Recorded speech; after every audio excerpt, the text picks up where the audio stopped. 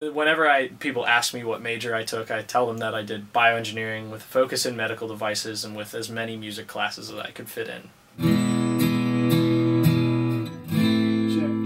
I actually was part of the inaugural audio engineering course that was taught through the bioengineering school. There's a lot of different terms you could put to it. Like, some people consider it like the mixing and mastering, some consider it the physics of sound. For the audio engineering course at Pitt, it's basically learning how to run a studio and how to do it well. We were learning in class about the different chords and the type of, like, all the electrical stuff that we need to know if we needed to make our own chord on the fly.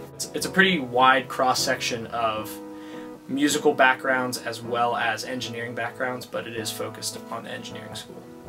Mel was here, which is definitely an incentive to work more on the music, for me at least, because I have the opportunity to record it, and especially when you can record it for free. Back here we have like the electric drum set, which is state-of-the-art. We have all of our mics, we have all of the inputs, and basically the entire mixing board is behind you there.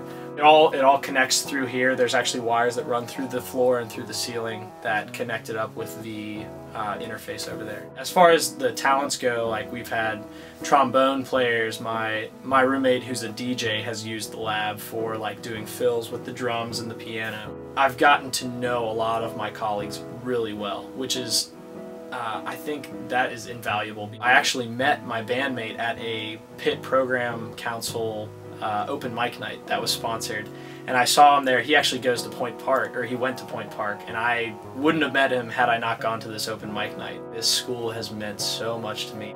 Everyone makes fun of me because I take pictures of the cathedral almost every single day, and I will still do that every single time I visit Pittsburgh, because it makes me think of all the great times that I've had at this school.